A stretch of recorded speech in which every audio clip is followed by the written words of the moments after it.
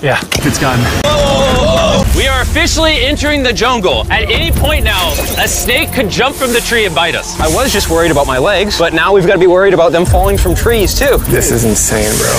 Oh, there's one right here. There's one right here, right next to my face. By capturing the snakes, scientists can extract their venom and create anti-venom with it. Wait, that's venomous. Yeah. So if that bit me, I would die. Hey, make sure you got a good grip. It's a juvenile. Oh no, you dropped it. Oh, escape it. It escaped. He's as chill about dropping that snake as I am when I drop my phone. And the further in the jungle we get, These bushes are too thick. I can't see 2 feet in front of me, man. A snake could pop out any second. the more snakes we see.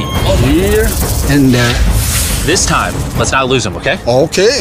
Scoot back, scoot back. How many lives will the anti-venom from that snake save? Thousands of lives. Oh, that's insane. The anti-venom they create can be used to treat 90% of all snake bites in Brazil, meaning every snake we catch could save thousands of lives.